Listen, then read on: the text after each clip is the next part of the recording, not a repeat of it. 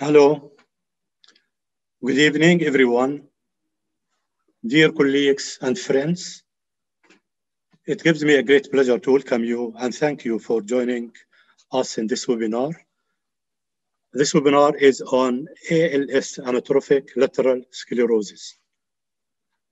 It is one of the educational activities of the Emirate Neurology Society, and the credit goes to Dr. Sohail Al-Rakon, the president of the society, who's organizing such meetings. This webinar is sponsored by Biologics, organized by the MCO, and endorsed by the EMINS. Thanks for all for their contribution. The title of the webinar is Understanding ALS, from Disease Course to Clinical Trials. And tonight we will identify the various clinical trials and we will discuss the latest updates on ALS genetics and molecular roots. This is an interactive webinar, so we invite you and we encourage you to submit your questions at the Q&A button icon. You see it at the bottom of the screen, and the speaker will be more than happy to address your questions. This webinar is CME-accredited, and the MCO, the organizers, will notify you by email at the time to get, or when you will get the certificate. And now it's my great pleasure to welcome and introduce our distinguished guest speaker, Dr. Anne-Marie Hubers. Dr. Hubers is Associate Physician at the Neurology Department of Clinical Neurosciences in Geneva University Hospital, Switzerland. And Dr. Huber will be talking about understanding ALS from disease course to clinical trials. Dr. Hubers, please, the virtual floor is yours. Good evening. Thank you, Mr. Chairman, for your kind introduction. Thanks to everybody for having me. It's a great pleasure to talk talk tonight, and I will now share my screen. So I'll talk about 50 minutes plus minus, and I'll be talking about the basics of ALS from disease course to clinical trials. So in general, there can be central nervous system and peripheral nervous system lesions. Obviously, in different conditions, you have different kinds of disease or of lesions. And in the classical ALS, which is an affection of the central and the peripheral nervous system, you may have, on the one hand, a central spastic paresis due to lesion of the first motor neuron, and a end or a flexed paresis due to ventral horn lesion or nuclear lesions. So if you look at this scheme of the motor unit, in general, motor neuron diseases are located really at the body of the neuron, at the core of the neuron, whereas mimicking diseases, especially peripheral neuropathies, are located on the axon. And then, of course, you have all the lesions related to muscle diseases, like, for example, myopathies, or lesions of the neuromuscular junctions, which might be, in general, myasthenia gravis or Lambert-Eaton syndrome. Clinical features of ALS include generalized wasting and fasciculations of facial or limb muscles, a bulbar involvement that is involvement of swallowing and tongue muscles is common. And these peripheral paresis may be associated with upper motor neuron signs and symptoms. And as you all know, unfortunately, this is an aggressive, steadily progressive condition which is fatal at the end. How may motor neuron diseases present on the clinical level? You may have, or the patient may show just a selective loss of lower motor neurons from pons, medulla oblongata, and the spinal cord, together combined with upper motor neuron loss originating from the brain, from the cortex. And the clinical picture obviously varies, can vary quite widely, depending on whether there's more upper motor neuron or more lower motor neuron involvement, which muscles are involved, and the rate of cell body loss on the neuropathological level.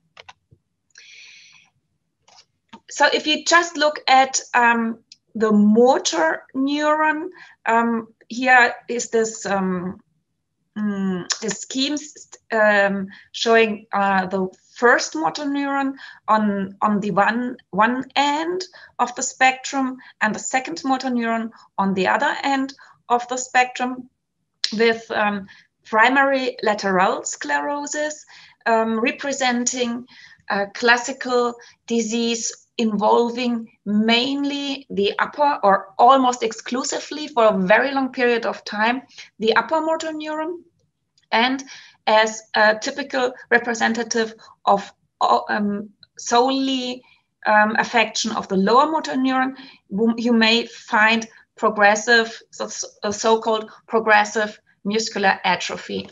And in the middle, you have the classical amyotrophic lateral sclerosis with affection of both the upper and the lower motor neuron. We also distinguish between different onset types. Around 70% of patients show what we call a spinal onset. So disease onset with paresis on the region of the limbs. And around 30% show disease onset in the bulbar region. So swallowing muscles, tongue muscles, etc.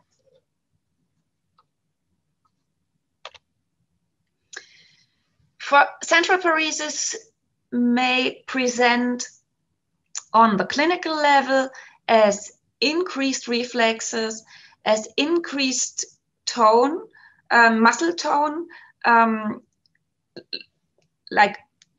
increased muscle tone, which leads to spasticity, which can even be painful, and pathological reflexes like the Babinski sign, which signifies a dorsal flexion of the big toe after scratching of the lateral face of the foot, or dorsal flexion after scratching the shin, which is called Oppenheim sign, or dorsal flexion again after pressing the calf muscle. And all these signs are pathological reflexes pointing towards a lesion in the within the pyramidal tracts.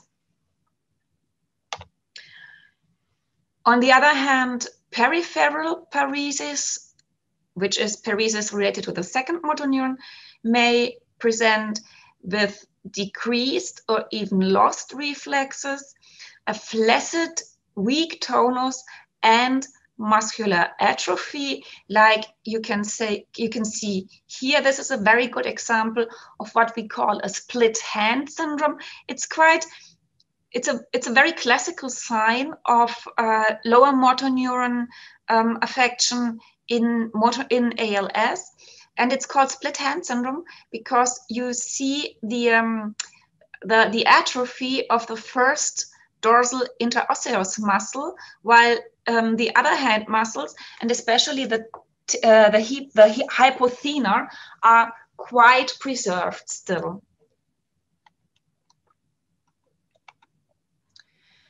So I already mentioned lots of different motor neuron diseases. There's a whole spectrum, obviously, of motor neuron diseases, and ALS is just the most common and the most classic of them. And as I said, ALS in general affects the first and the second motor neuron.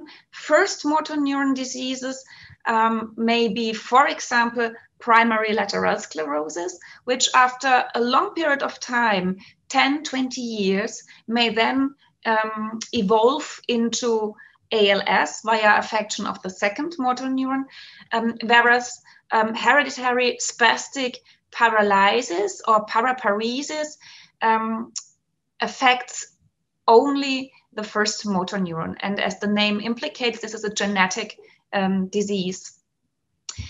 On the other hand, the second motor neuron, classical motor neuron diseases affecting only this, the second motor neuron, are of course spinal muscular atrophy, the most common motor neuron disease in children, or spinal bulbar muscular atrophy, or the so-called Kennedy syndrome, a genetic disease affecting mainly the bulbar muscles on the level of the second motor neuron.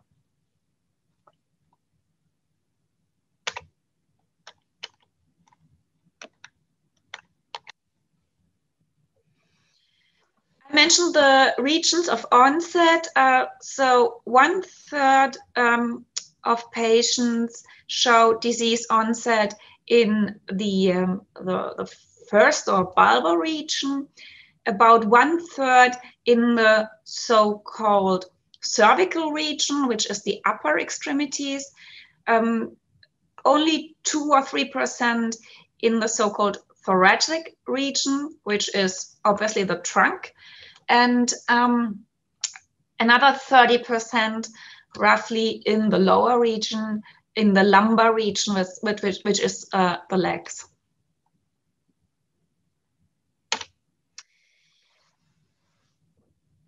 For this study, we included 700 ALS patients, and we found that on the clinical level, there seems to be something like a distinctive spreading pattern, which is characterized by onset of the disease in the distal muscles, like you can see here in the hands or in the calf muscles, and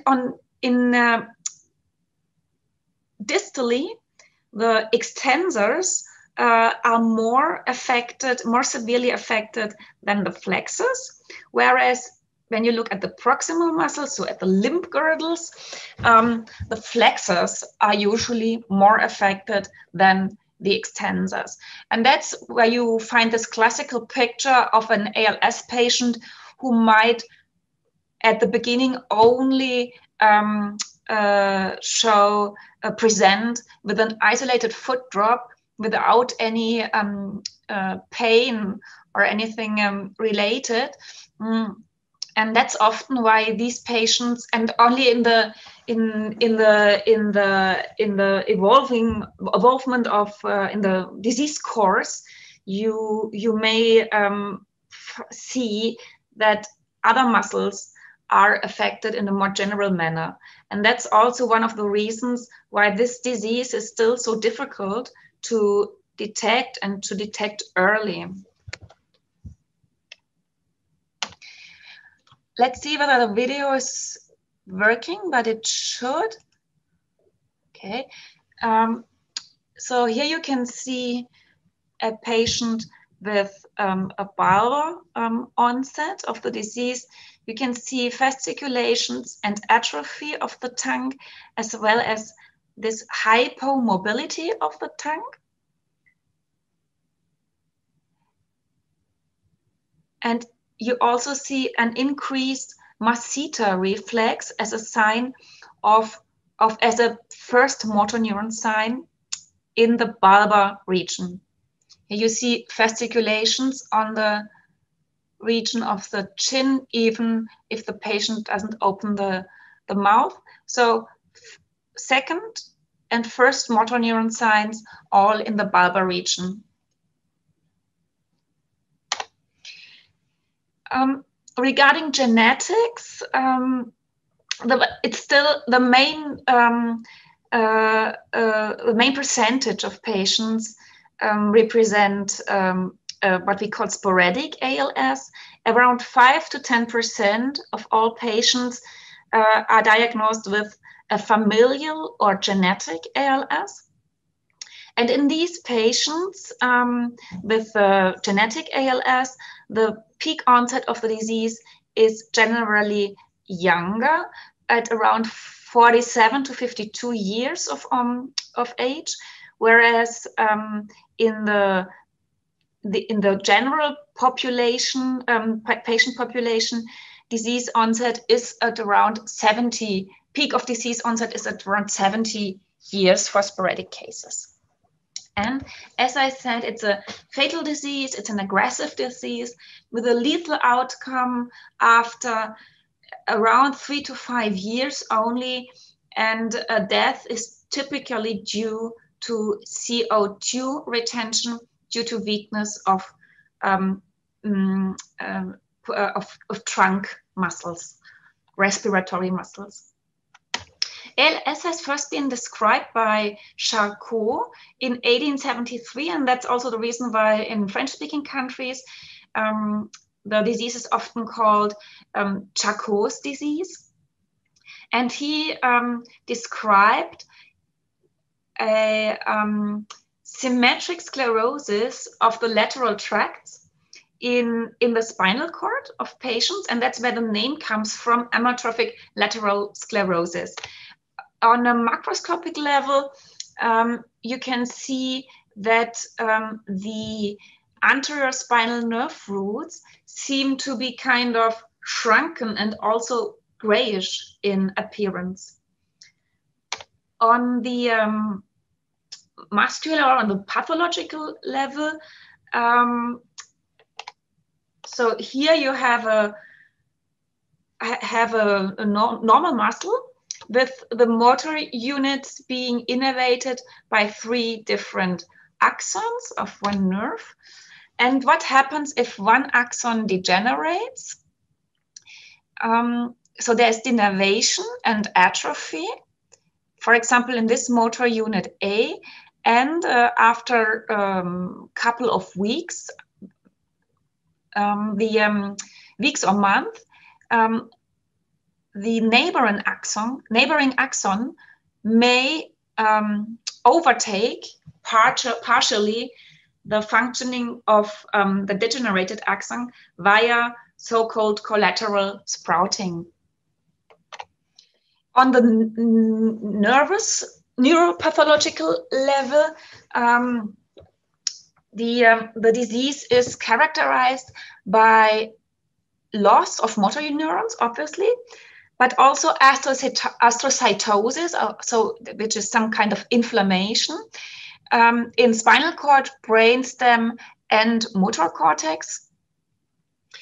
And also motor neurons in the pons and medulla oblongata are frequently involved in the disease process, which leads to bulbar symptoms. Here you can see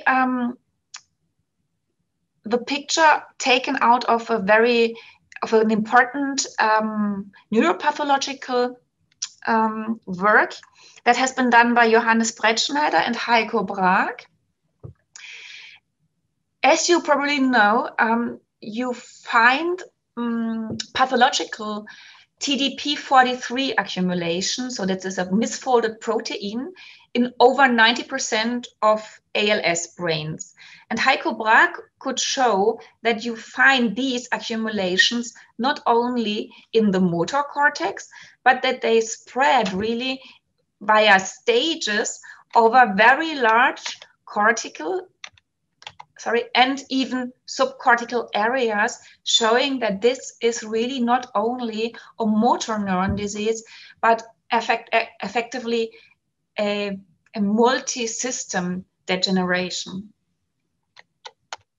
For the clinical approach, differential diagnostic effectively bases on the EMG, so the needle myography that you can perform in the different regions I mentioned. And what you see in a denervated muscle, as I told you, as I mentioned before, due to degeneration, you will find what we call pathological spontaneous activity. So even if the muscle itself is at rest, due to degeneration, you find motor units that are expressing action, even if they shouldn't. And in the later course of the disease, via collateral sprouting, you will find large and polyphasic, so deformed responses of the motor units. So this is for the second motor neuron, or for the peripheral nervous system. You can also examine the function of the central motor neuron via transcranial magnetic stimulation. Here you see Anthony Barker, who presents the first magnetic stimulator in the 1970s, I think so. And since then they haven't changed a lot, because the technique is simple but very effective. You stimulate the motor cortex via a coil. In this coil there's a magnetic field. This magnetic field induces then an electric field in the motor cortex, and via this electric field motor neurons can be activated, and with this the response, the physiological response of this activation of the motor units, of the motor neurons, can be recorded at the level of the muscle, like for example the hands or also the legs. And with this you can quite well measure or examine the integrity of the first motor neuron or the corticospinal tract.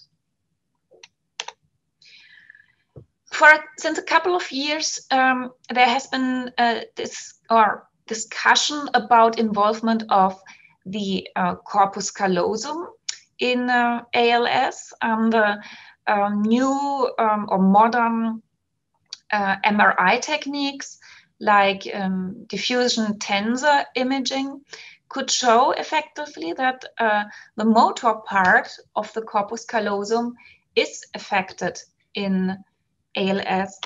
And with a double pulse transcranial magnetic stimulation protocol, you can also study the cortico-cortical connectivity, or the integrity of the neurons connecting both motor cortices. So motor cortices, and here we could show that in ALS patients, effectively, there is a decrease in this functional connectivity of the interneurons connecting both motor cortices. So here we measured what we call interhemispheric inhibition, which is a good marker for the functional integrity of these interneurons. And here you can see this is a curve of normal controls. If you increase the intensity of the stimulation, the inhibition of the interneurons increases as well until it gets like to a kind of a platform, a steady state. And this is what we see in ALS patients. So ALS patients seem to exhibit almost no intercortical inhibition, showing us that they have a severe dysfunction not only of the descending motor neurons, but also of the connection between both hemispheres. Just some words about possible biomarkers. There has been a nice paper published in JNP in 2016 showing that so-called neurofilaments in the CSF can distinguish between ALS or MND here on the left and MND mimics, and even the level of these neurofilaments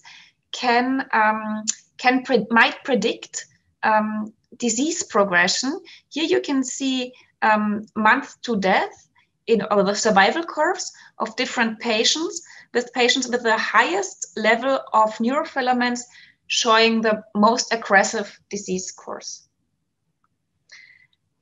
Luckily, we know that we don't have to necessarily check these biomarkers only in the spinal fluid.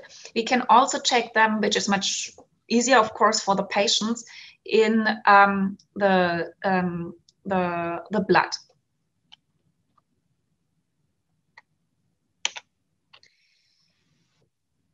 I mentioned before, and I think this is very important to understand or to know, that ALS really is not only a disease of the motor system.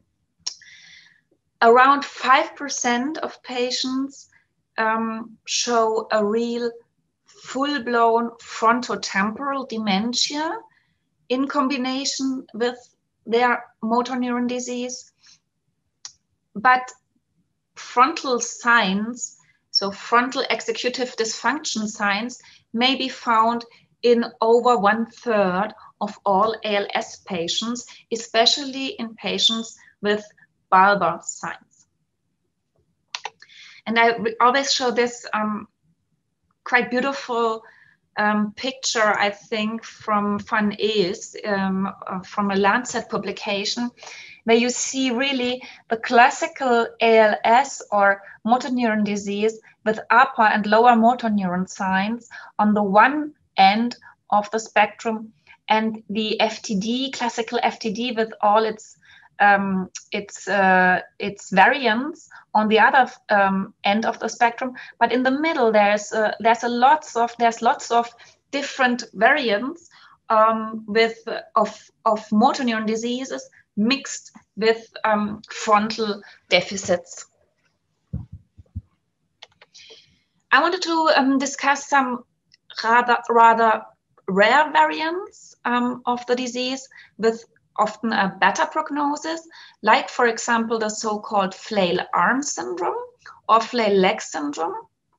And these syndromes are characterized by paresis and atrophy of the limbs. And I mentioned spinal bulbar muscular atrophy type Kennedy, which is a rare genetic disease you only find in men. And finally, primary lateral sclerosis. I mentioned this before. This is a first motor neuron disease, which shows a very, very long disease progression over decades. Here I show you an example of a patient with the so-called flail arm syndrome. So you see these atrophy of the shoulder girdle, but also of the limb muscles, with mainly lower motor neuron signs, which is atrophy, flaccid tone, and fasciculations.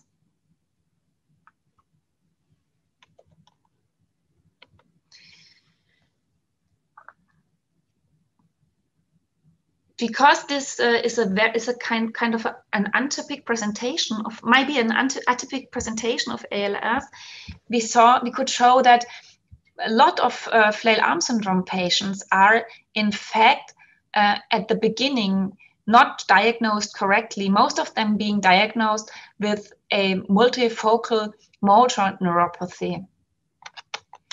The disease course is atypical, being a little bit better or less aggressive than the classical ALS. Here you see the survival curves of flail arm syndrome patients in yellow and classical ALS in gray. I mentioned primary lateral sclerosis several times, so we don't have to go into this into very much detail. Just to mention that antispastic therapy may show inconsistent effects. You can try in PLS patients to you can have a try with L-DOPA. L-DOPA. They might show slight bladder dysfunction, and also the dorsal spinal tracts can be affected, which makes it difficult sometimes to diagnose this disease correctly as a motor neuron disease. In the second part of my talk, I would like to discuss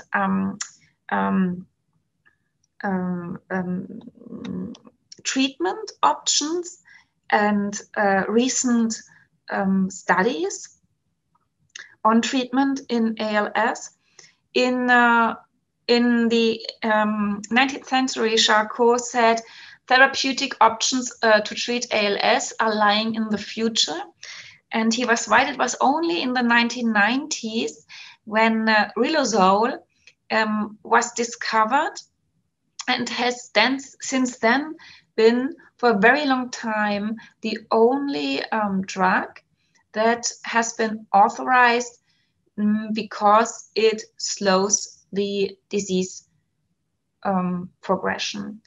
It has anti-glutamatergic effects against exotoxicity, and it is also a free radical scavenger and thus has antioxidative effects.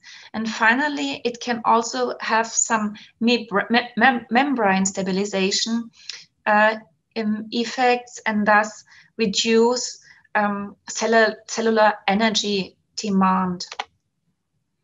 It increases the probability to survive the first treatment year by 6 to 12%. There's a wide range because this really depends on the study. An early treatment with riluzole slows the decay of motor functions, and the prolongation of life has been shown to be around 6 to 20 months. And this is also there's also a very wide range. So 6 to 20 months, it's a quite wide range, because there might be a bias in the first studies that were performed, as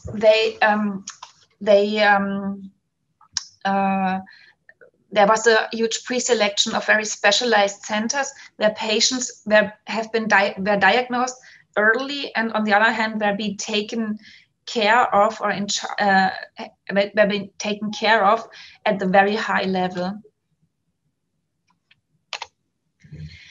And since for a couple of years, there has been a new kid on the block, which is edaravone or radicava, which is a free radical scavenger.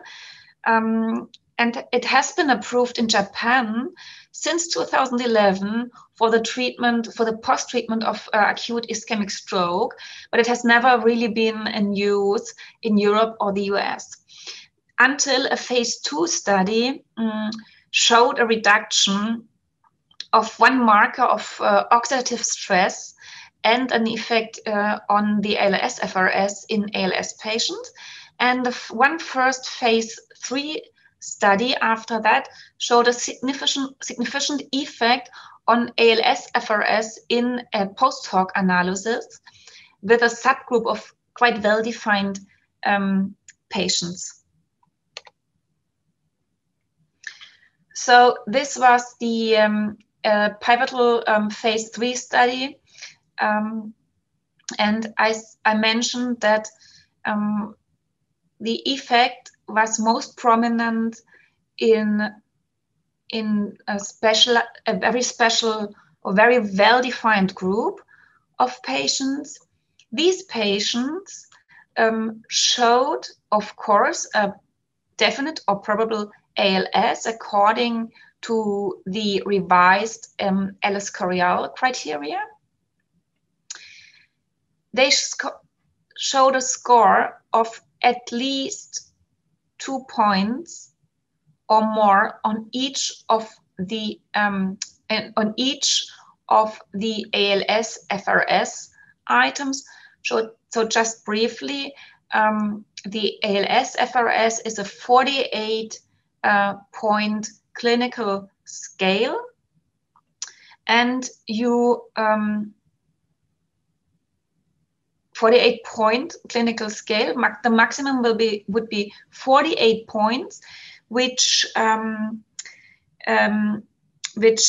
investigates different motor functions like swallowing, walking, eating, dressing, turning in bed, etc.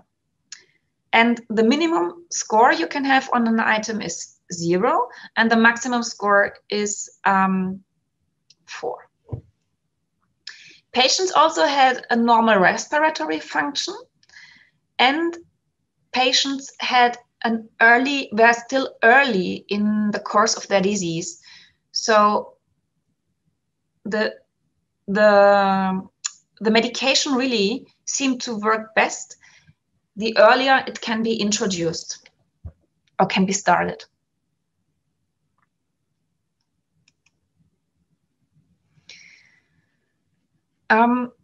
So here's the study design.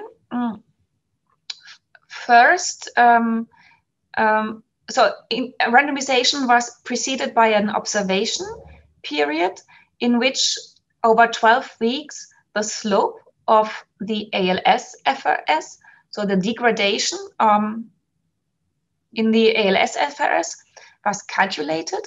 Then patients were randomized, double-blind, placebo-controlled over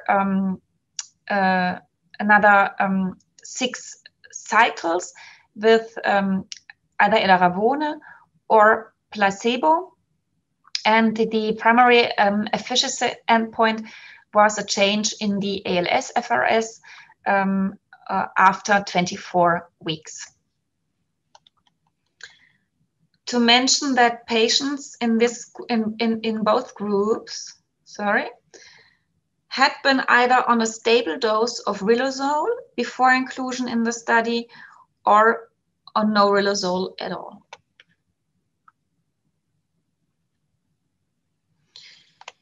Here's the dosage and administration scheme. It's a little bit complicated.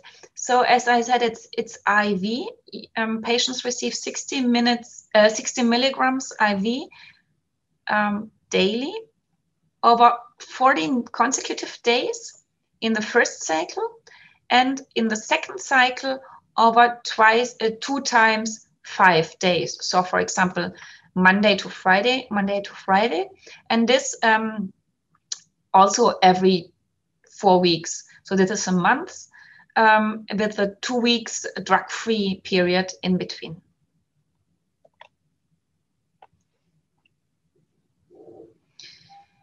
So these are the baseline characteristics.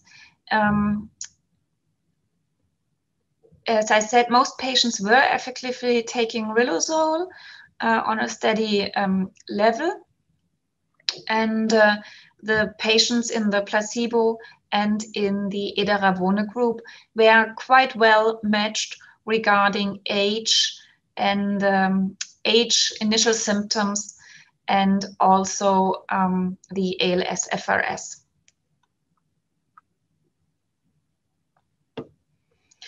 Here you can see the results.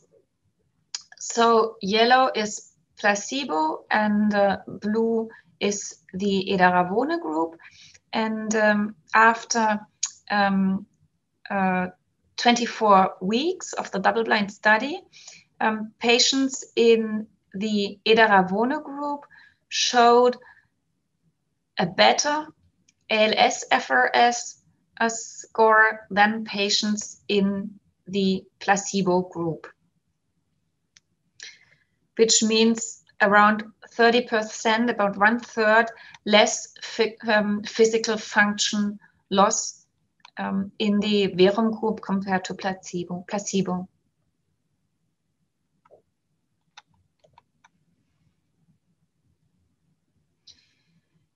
Here you can see it's just a little bit a different kind of showing,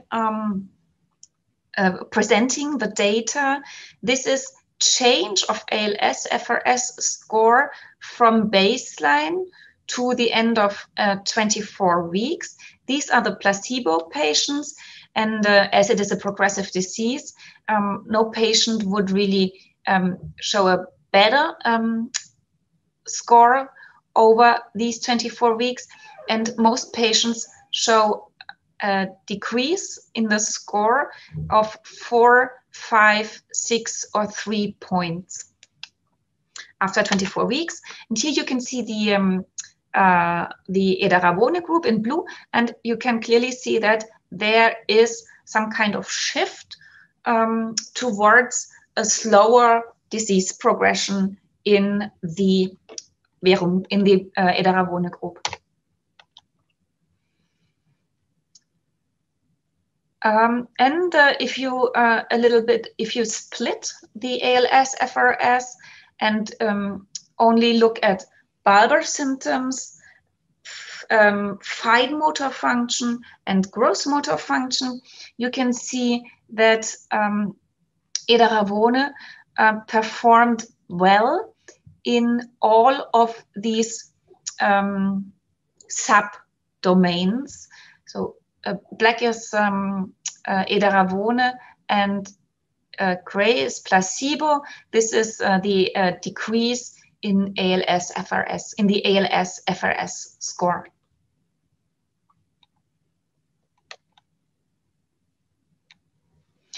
Regarding safety, it looks like edaravone is actually quite safe.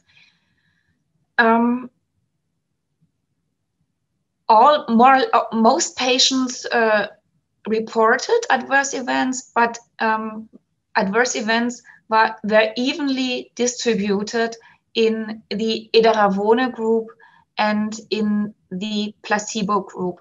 It seems like the most common side effects are actually related to either the natural disease progression or to the fact that this is an intravenous application, which might cause at some point inflammation of the peripheral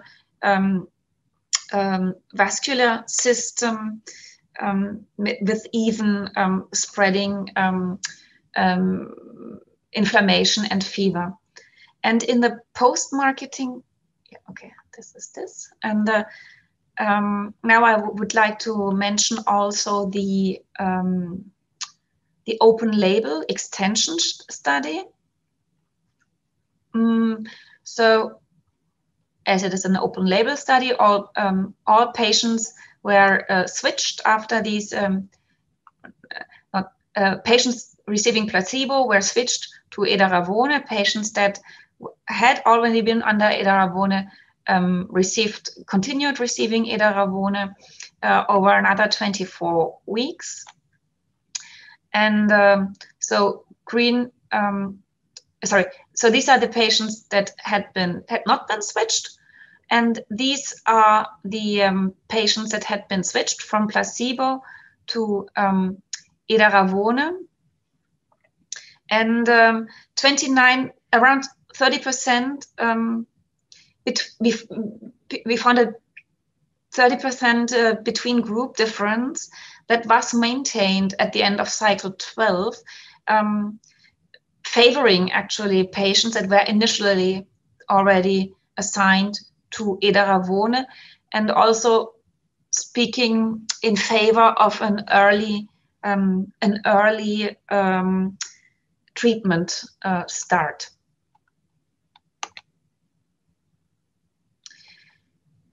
Adverse reactions, again, coming also from the open label study.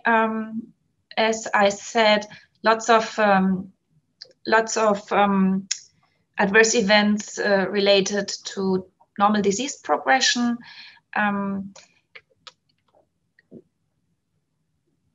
There's also always this, the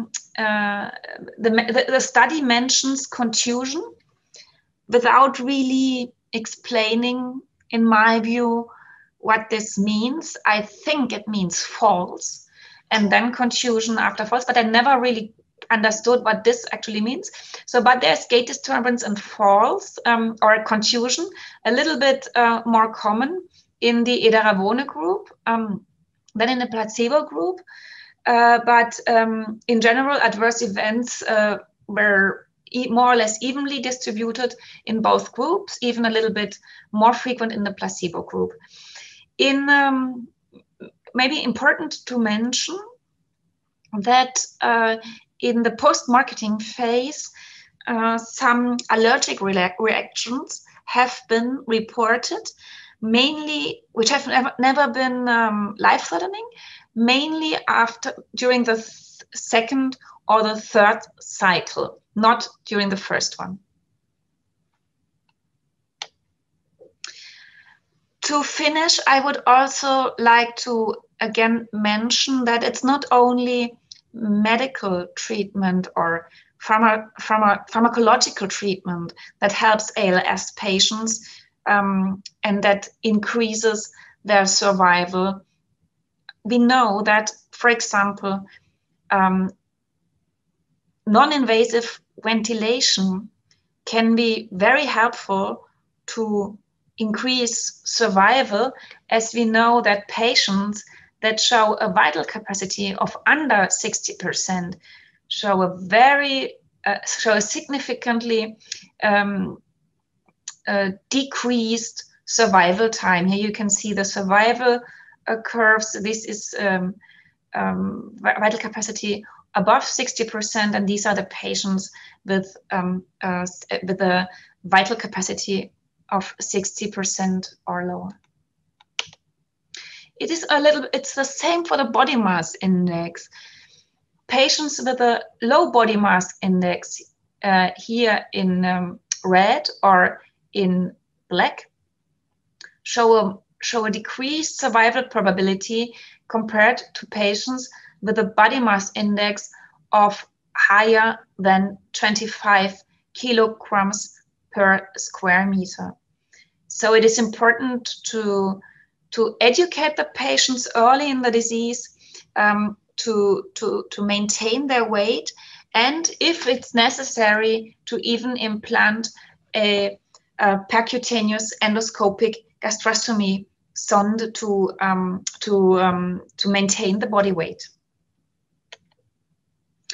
So to sum up, there are two medical treatment options that are authorized at the moment in the US and in Switzerland, but not in Europe, which is riluzole and edaravone. Riluzole orally and edaravone IV.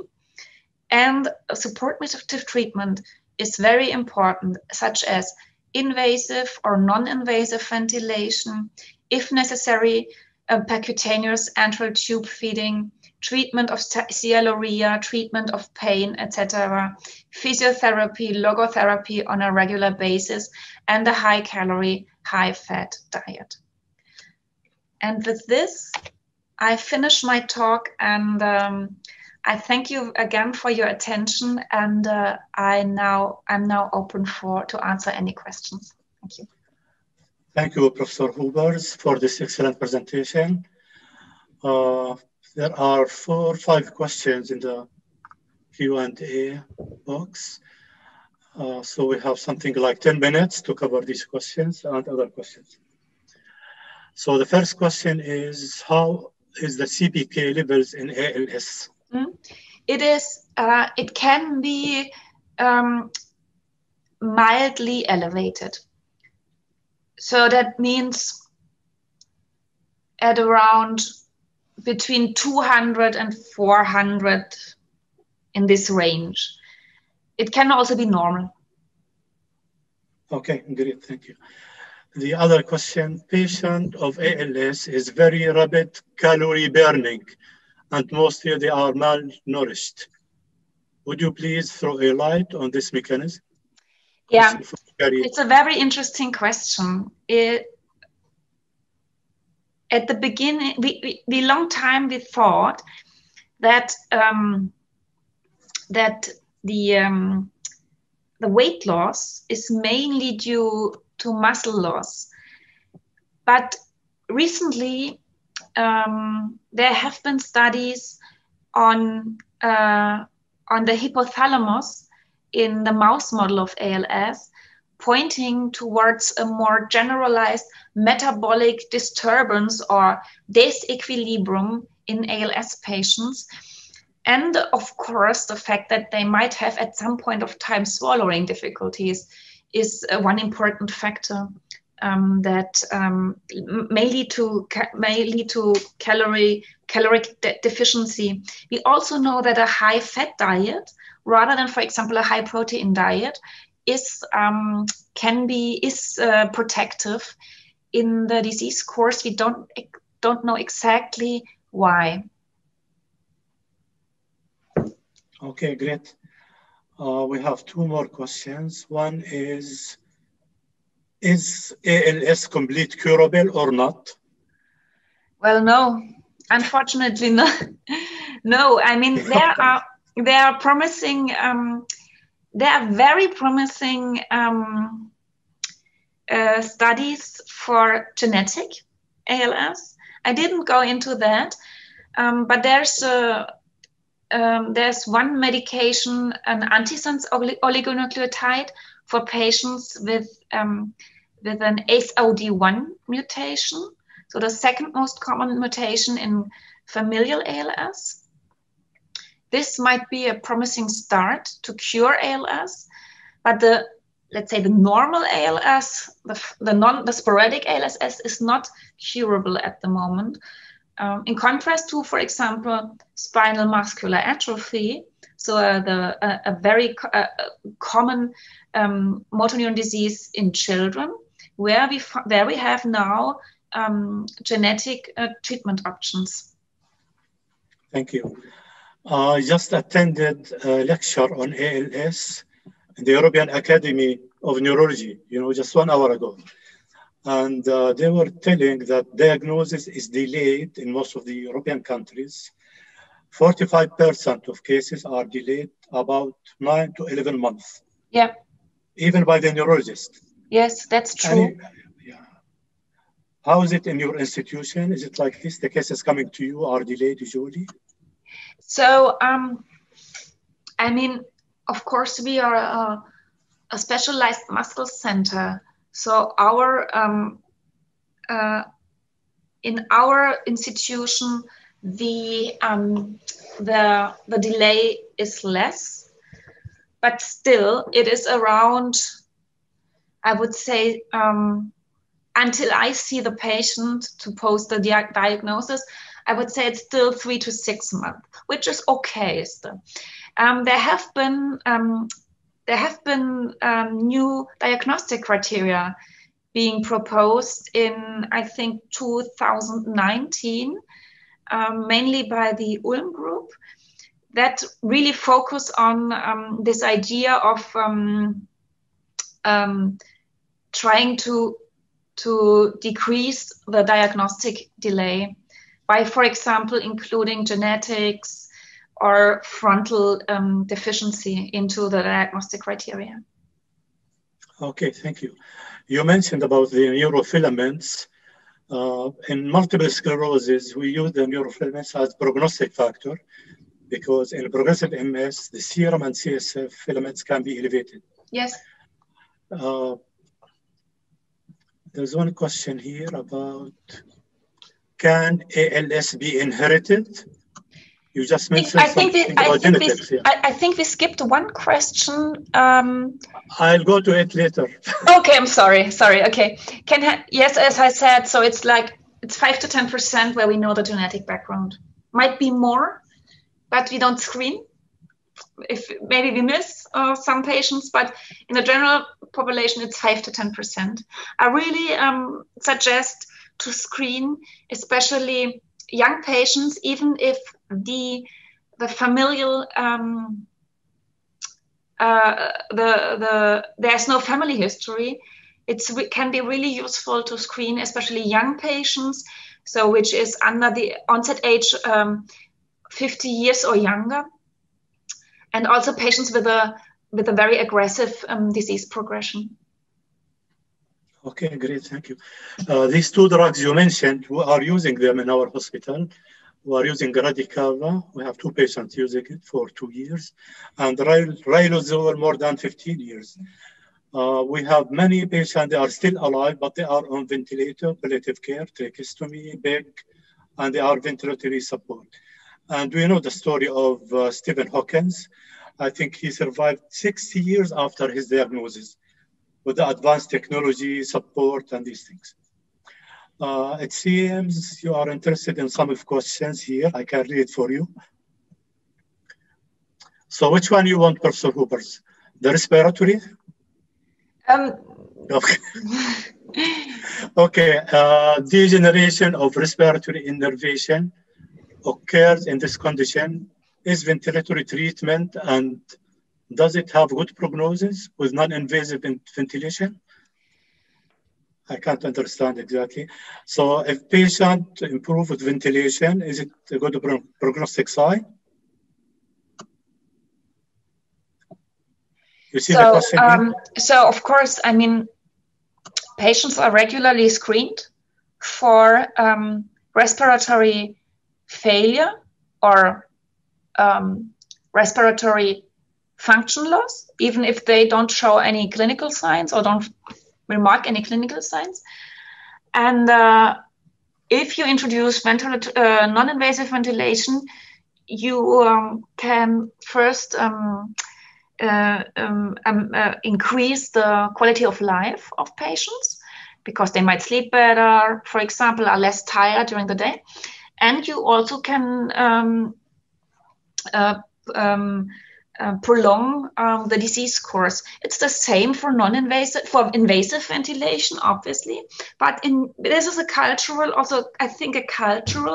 discussion. I have the impression that in Northern Europe, patients rather tend to not go for invasive ventilation, whereas in the UK, for example, patients are often invasively ventilated. I wonder what it's like in your country. I'm interested. So do you have lots of patients that are invasively ventilated? Yeah. Most of the patients, they reach a stage, they require ventilation. Mm-hmm. I remember one of my patients, she remained on ventilation for 16 years. Mm. She died from sepsis. Currently now we have one patient on ventilation. intubated, tracheostomy, and big.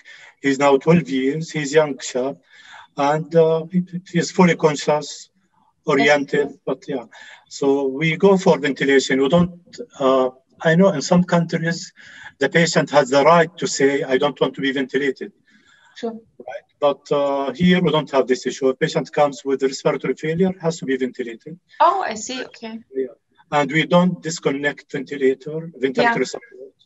I don't know what's in your country. The patient has the right not to be ventilated. Of course. So we discussed this quite early in the disease course, and most of the patients they make kind of a testament saying they don't want to be invasively ventilated. It's very common. It's very uncommon that they are actually invasively ventilated. Interesting. Yeah. And if you ventilate them, you'll go to the court. Yeah. If we don't do, we will go to the court. Yeah, there's one question. Yeah, there are different protocols, different cultures. And, there's one question: what triggers ALS disease, and how long can patient live with ALS? Yeah, I mean, as I said, there's a wide range of motor neuron diseases, and also ALS is it's a wide range of show a wide range of clinical pictures. Actually, I mean, there are these studies showing that the median survival time is 3 to 5 years, but it can vary really, and we don't know what triggers ALS. We don't know whether there's a trigger. There is some positive correlation with smoking, but it has never been really proven. And there are some reports on a correlation with certain but very special bacteria, like for example, you find them in Guam. So this has been, but this is a very, apparently there are some reports on patients in Guam or in Florida where they have lakes with a special kind of cyanobacterium. But this is really, it's very speculative. Yeah. You know, the American Academy meeting, which was in April, they presented data about toxic environmental elements plus the genetic mutation of ALS.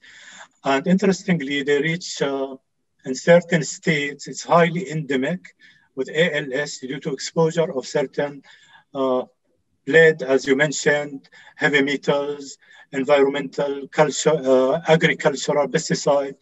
So they categorize some countries at low risk of ALS and high risk of ALS. So the high risk were fully contaminated areas, what you mentioned, lead, pollution in the environment. So there is some toxic element, heavy metals, environmental factors identified through epidemiological studies. Yeah, but I mean, I would be interested in this study because the heavy metals have been around for decades, and I recently read a study where they showed that there's no link really. So it's always it's difficult to say. Yeah, the causal is not clear, but I have this on my desktop. I can email it to you if you like. That would be great. I would really appreciate that. Yeah, sure, I'll do. It's actually a detailed study about, which was surprising to me, because you know about the Guam high incidence and high prevalence and so on. There's one question here from Dr. Mona. Can this drug be used for PLS or bulbar onset? I think she means Radicava. Can Radicava be used for PLS or bulbar onset ALS? So for bulbar onset, it's great because these are aggressive patients, and you can really slow down the disease progression because it's so steep. The slope is so steep. For PLS, I wouldn't suggest it because PLS really is like, as I said, can take 20 years slowly progression I think there's no use of Radicava in PLS. Advanced case, oh, PLS. There is one question here. There once a viral challenge, that so-called ice bucket challenge, in order to raise awareness about ALS. In the panelist opinion, how far the relevance of this challenge to spread awareness among community? I don't know. I mean, in the community, of course, the disease was known, but I have the impression that it spread awareness in the general population. That's true. Yeah. Yeah, actually, we, the neurologists, we don't like to make this diagnosis because you mentioned this is a fatal disease, though some of our patients survived on ventilation for 10, 15 years, but we hate to make this diagnosis. I wonder if we will scare the community by symptoms of ALS, then anyone who's choking or having cough will start thinking this is his disease. I don't know, for rare disease, better not to make awareness among society. Maybe among neurologists would be okay. The medical community can be aware. True. I think so too. Because we see more and more patients, I guess you as well as me, who show some fasciculations, benign fasciculations, and then they worry that it might be ALS, and it's very difficult to calm them down at some point of time. Yeah. I saw in my life something like 25 patients with ALS. It's a rare disease. Maybe a few are alive, majority died at different ages. The youngest one was 28 years old, who was exposed to jellyfish bite in the sea. And repeatedly. So this confirmed the toxic theory, actually, one of the theories of ALS. And it was confirmed in UK, and he died with respiratory failure. One question here from Karim. What is the role of steroid in ALS? Oh, there's no role of steroids in ALS. Okay, very short answer. Thank you. Any studies on stem cell therapy? There are studies on stem cell therapy. They are still a little bit in the they are still in baby steps. Let's say baby shoes. Stem cells might be a promising target for ALS. The problem is that there has been a lot of how do you say, a lot of misconduct with stem cell therapies, meaning that patients went to, for example, Eastern Europe countries and paid thousands and thousands of euros, 20,000 of euros for some kind of obvious, not unclear stem cell therapy. So it might be a good option, but it has to be really regarded with caution. Okay, thank you. Maybe the question before the last, is ALS related to age? Is it age related? Yes. Age or AIDS? To age. No, not AIDS. Age. Yes. How many years old? Yeah. So it's a neurodegenerative disease of the aging nervous system. So as I said, classical ALS onset is around 70. So it's a disease of the older population. Yeah, I think ALS is spectrum disease, isn't it? Sorry? ALS is a spectrum disease. Yes. I mean, we have many variants. You mentioned the upper limb flail and PLS, and we are about to finish. We have one question only. You mentioned you screen the family of patient with ALS. You mentioned that there's genetic predisposition. So if you have a patient and we identify the gene, do you screen the family for better diagnosis? This is a difficult question. It's a difficult question to answer. So, okay. Well, I can answer it, but it's difficult. Yeah, right. So we might suggest it to the children if we find a gene. But first of all, of course, the children need to be